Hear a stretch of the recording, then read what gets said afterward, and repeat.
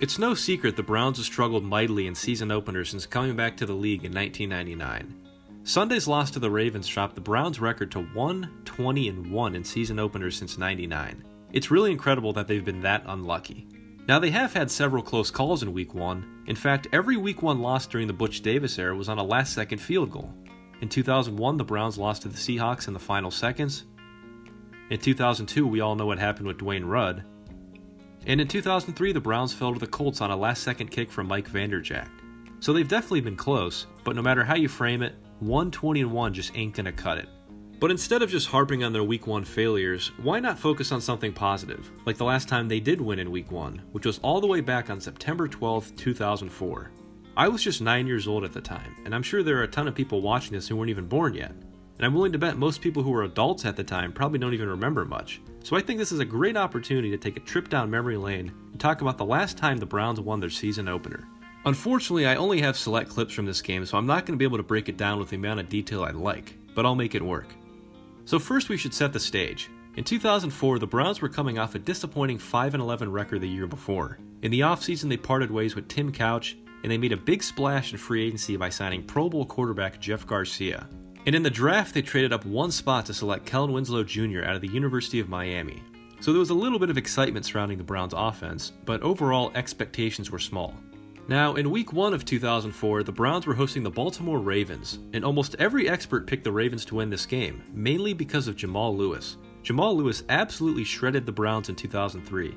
He rushed for over 200 yards in each game, and he set a then NFL record for rushing yards in a single game with 295. However, that would not be the case in the 2004 season opener, and that actually brings us to the 2004 season opener. Defense was the theme of the first half. Both offenses couldn't get anything going, and the only points were a Phil Dawson 37-yard field goal. And at the start of the second half, things weren't much better. Matt Stover did tie the game at 3 midway through the third, but so far the story of the game was how well the Browns were containing Jamal Lewis. They totally kept him in check, and he would only finish the game with 57 yards. Incredible given the ungodly success he had the year before.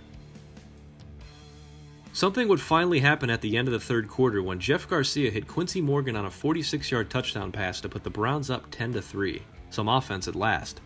The Ravens couldn't counter and remained sluggish with Kyle Boller throwing a costly interception at the start of the fourth.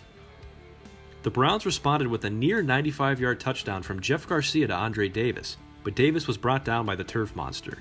It's crazy because Davis had that 99-yard touchdown later in the season, and he almost had a 95-yarder here. That completion set up a 25-yard Phil Dawson field goal to put the Browns up 13-3. The Ravens would remain ineffective on offense. It really got ugly for them, leading to Kyle Boller getting strip-sacked by Kennard Lang, and the Browns recovering the ball inside the Ravens' 10. This would lead to perhaps one of the most memorable moments from the expansion era, which was Jeff Garcia rushing for a touchdown and jumping into the stands. That picture is worth 1,000 words, honestly, and sadly it's the only positive memory we have from a Browns season opener since '99. Another note from the game was Kellen Winslow getting some action. He caught 4 passes for 39 yards. In the end, the Browns dominated their division rival 20-3 in a win that you'd expect to impact the rest of their season. However, that was not the case as the Browns wound up finishing with a putrid record of 4-12. What's odd though is they did start 3-3 and they nearly knocked off that incredible 2004 Eagles team in Week 7. But the wheels fell off after that, and the Browns lost 9 of their last 10 games. Injuries were a major reason. Anyway, that is the story of the Cleveland Browns' last victory in Week 1, 16 years ago. Hard to believe. Hard to believe it's been 16 years, and hard to believe they haven't won an opener in that span. Now, the Browns have had some close calls since then. There was the 2006 opener against the Saints, the 2012 opener against the Eagles where Pat Shurmur inexplicably didn't go for 2 to put the Browns up by 7. There was the near comeback against the Steelers, and of course the tie against the Steelers in 2018. So they haven't all been massacres, but they've got to win an opener at some point. It's getting ridiculous. Anyway guys, that's going to do it for this video. This was just a quick spur-of-the-moment thing I decided to do. I find it just fascinating that the Browns can't find a way to win in Week 1, just like they can't find a way to win in Pittsburgh, because don't look now, but these droughts are creeping up on 20 years. The Heinz Field drought is 17 years, and the season opener drought is 16 years. It's just incredible. But with all that said, I'm going to end the video. Before I go, please consider supporting me on Patreon, please follow me on Twitter, and please subscribe to my channel, of course. Until next time, I'm Ramen Robbie, and thanks for watching.